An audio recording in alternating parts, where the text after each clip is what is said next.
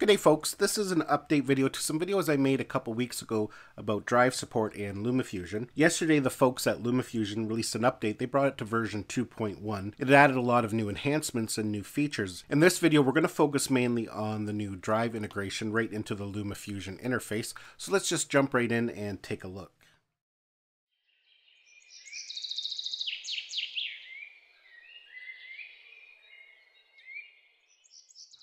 So if you watched my other video about importing footage from an external drive into LumaFusion, I did mention in there that there probably was an update coming where they would integrate it, and sure enough that came yesterday. They've really made things a lot more streamlined and easier to access your content. Before you had to kind of import it into your library first, and there was a lot of extra steps. Now you can add folders within your drive right to your library and you can access them anytime very easily. So I've already added an external drive to my library, my SanDisk there. So we're going to go in and take a look at how it works, and then afterwards I'll go in and show you how to add other external drives. So I've just got a blank project open here.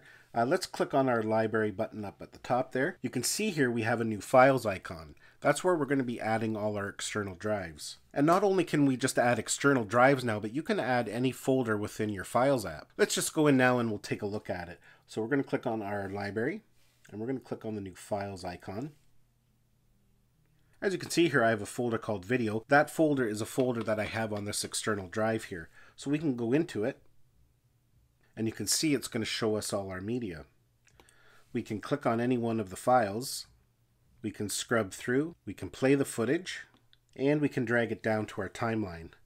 Now what you're going to notice here, it has to download it first. That's what that little icon on the right hand side there is. When I dragged that file to my timeline, it downloaded the file from this external drive to the LumaFusion folder within the Files app. So say we're going to add another clip now, but we go in and we crop it. We just want a small segment like that. You can see here, we'll drag it down. You can see there it's downloading, but what it does, it has to download the entire clip. Now, unlike the Narbox 2.0, when you import video files from something like an external drive, it has to copy the entire file over. With the Narbox 2.0, it's just going to copy that little segment over. That's the difference between using something like a Narbox and just an external drive.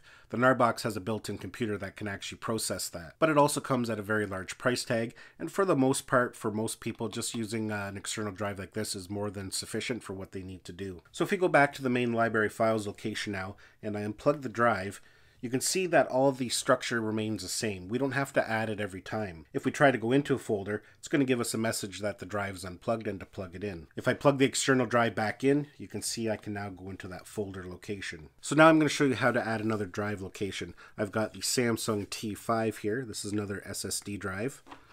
We'll just plug it in. Right here you can see there's a button called Add Link to Folder. So we're just going to click on it. It brings up this new dialog box, and this is where we can add a drive. We could click here on the On My iPad, and we could add any one of these shared folders. We could share our iMovie folder, the GoPro folder, but what we want to do is add our Samsung drive here, so we can just click on it. You can see here, we could just leave that whole drive selected and hit done. That would add all the directories on this drive to the locations there. I'm just going to hit this footage button, and we'll hit done. And you can see here we now have a shortcut to the footage folder. At any given time, if you've added a bunch of folders that you don't want anymore, all you have to do is hold down on that folder. You can see now it says remove. We just click remove. And there we go. So another nice feature that they've included here, say we have our drive unplugged, but let's go back to the files location. You can see here there's a folder called Downloaded Media. So anything we've downloaded from our external drives is going to be located in this downloaded media. So it's a nice quick way to access your files when your drive's unplugged. Now if you want to delete those files off your iPad permanently, what we're going to do is go into our Files app. We're going to make sure we have On My iPad selected. We're going to go into the LumaFusion folder. We're then going to go into Library Media, and you can see this folder here called Files EXT. If we go into it, there are the original files. So we can then select them, hit delete. You can see if we go back up to the LumaFusion folder and we'll refresh it, you can see they're now gone. So definitely a nice welcome update from LumaFusion. Now I know some people were hoping we could edit right off the drives. I just don't think the performance is there yet to be able to do that. That may come down the road, I'm not sure, but at this point this definitely is a lot easier than how it was before. Now before I go here, just quickly, a couple more interesting updates that they've added. They've added blending modes, which is something that a lot of people have been asking for quite some time, so it's in there now. And basically to access your blending modes, you basically double tap on a clip. You want to make sure you're on your frame and fit, And you can see down here we now have blending. And of course it's got a nice variety of blending modes that you can choose from.